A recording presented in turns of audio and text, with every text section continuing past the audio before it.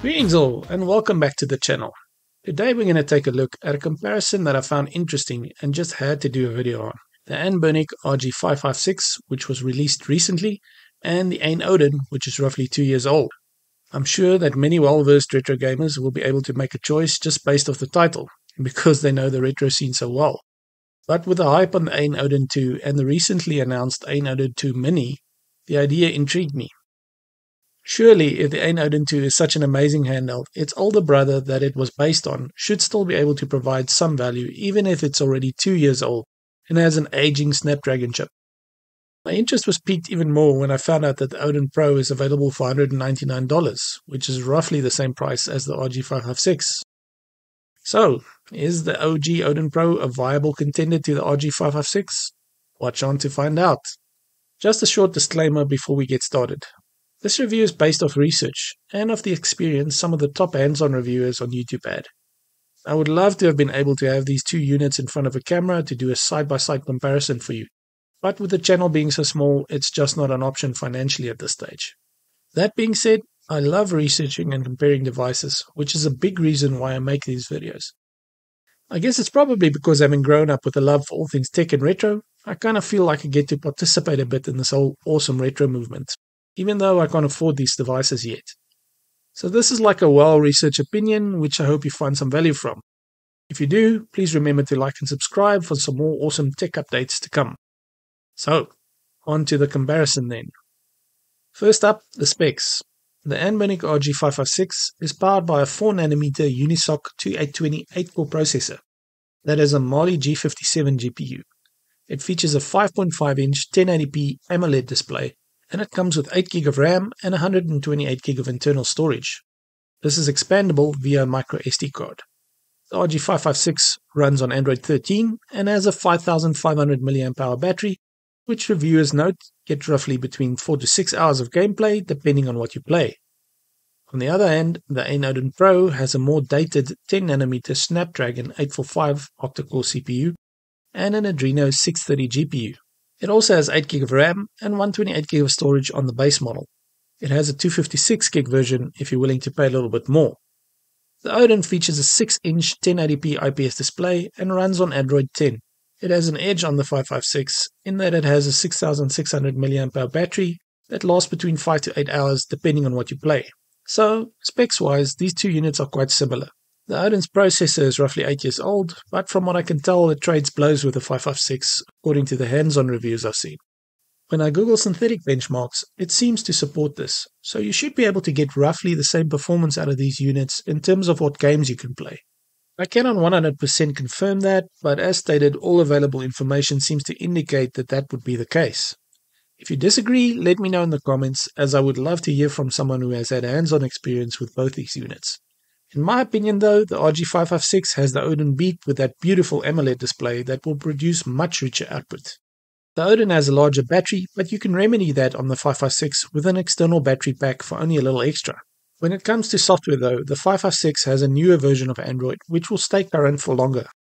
As it stands, Ayn has indicated that the Odin will not be getting Android 11 or 12, and emulation front ends like Emulation Station already only supports Android 11. This basically means that if you snap up the Odin, you will be left using older versions of apps that you may have to get from third parties and sideload on the Odin. Unfortunately, this will only get worse as time progresses, and newer versions of the Android OS and all the apps on it becomes available. So this is a bit of a deal breaker for me, especially at a $200 price tag. Considering all the before mentioned, it doesn't look pretty good for the Odin in this comparison, as it already has taken quite a lot of hits from the 556. But let's look at design and ergonomics before we decide. The 556 takes a modern approach to its design. It features a sleek, glossy finish that may be more of a downside if you don't like fingerprint smudges on your handhelds. The controls are well positioned though, with a comfortable D-pad, face buttons and analog sticks. However, the analog sticks have been criticized for their small size and limited range of motion, so just keep that in mind.